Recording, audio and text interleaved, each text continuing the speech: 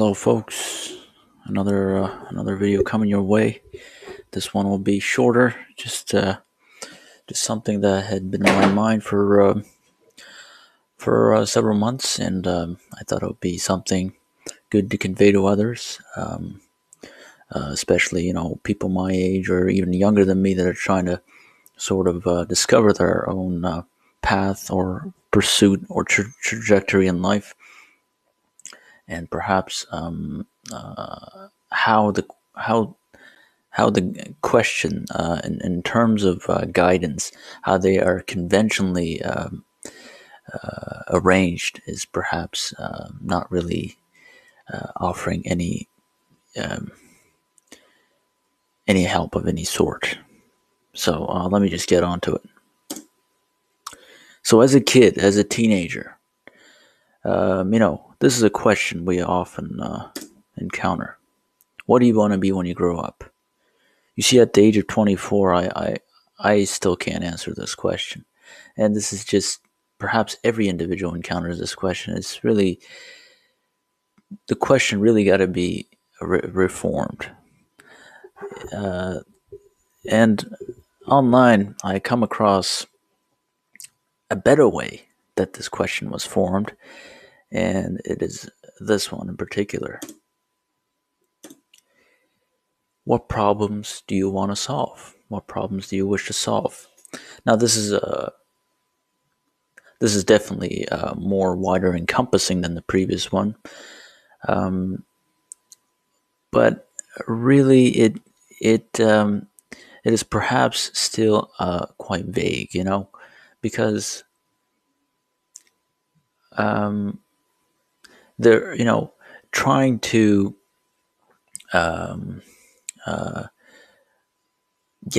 trying to set your life up with a question or two that may really be quite a difficult thing to ascertain. I mean, at the age of 24, I have questions, but I don't know how many there are. There's one question, but really, that one question, what is exactly truth? That could be divided up to, say, a dozen questions, and those dozen questions can branch out to yet more questions. So, really, again, with this, it's lacking in really giving me a purpose in my life. So I wish to suggest another way in which this question, to guide somebody's life, can be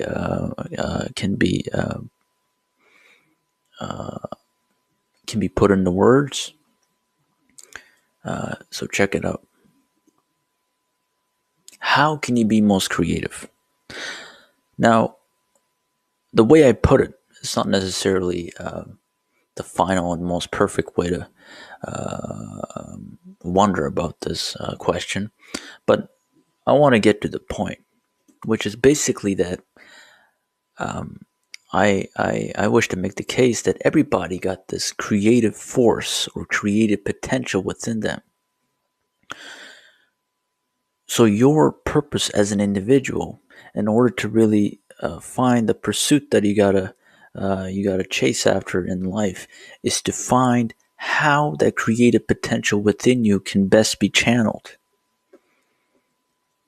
All right, so let's go through some examples. Let's say here's a kid here, but he, as a person, as an individual, got to go ahead and try various things. At least put in some decent effort into every sort of activity that may interest a person, and eventually to discover how the creativity within him or her can best be expressed. For example, it could be through playing the piano, for example.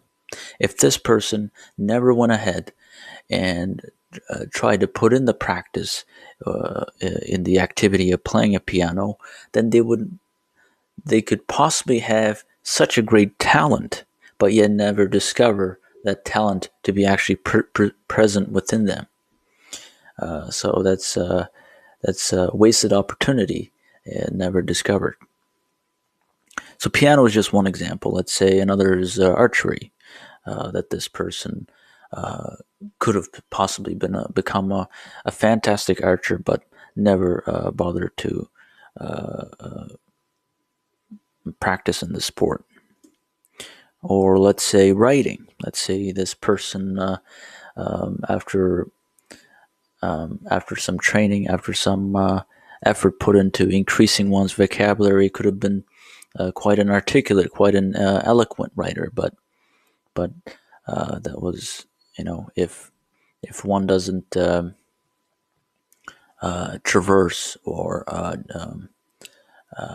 sample one's possibilities, then they will never come to discover that potential. So the point is, one got to sample around through various activities. If anything interests them to a slight degree, try to at least go through the beginner level of that program, of that training, of that particular activity, and see where that gets you. And if you're still interested, then you got to go ahead and see how the masters within that activity, how they have, try to learn about them, try to be inspired by them, and as much as possible, wherever applicable, try to imitate them. Try to imitate them in their ways, in the way they practice this particular activity, and eventually you will find your own personality within that activity. Let's say in playing the piano, you look up to the greats, and you learn their notes and their particular compositions. But eventually, once you keep at it, you can perhaps come up with your own and become a great composer yourself. So once you discover these masters of the art, you got to go ahead and study them. Perhaps they've written books. Perhaps others have written about them. And maybe there are divisions within this activity. Maybe there are different schools of approach. So you got to really familiarize yourself with the subtleties within the activity. You got to really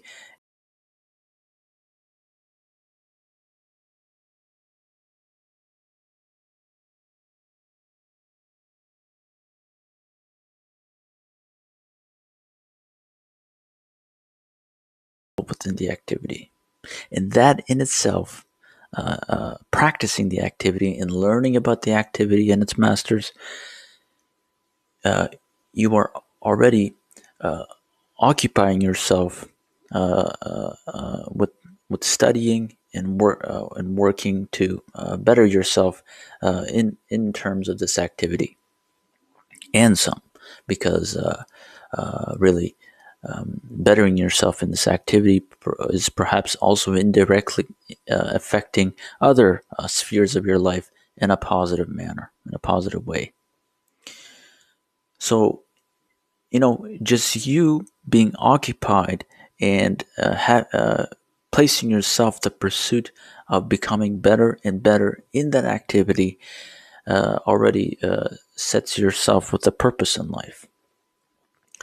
And and as you progress through your training, and you see the outcome that you end up with a year or two later of determination and persistence, you could really come to be proud of your effort, and not only be inspired by others, but be inspiring to others. And that's something that one could really anticipate with determination. Anyways, folks, this is a short one. But that's basically all I had to say.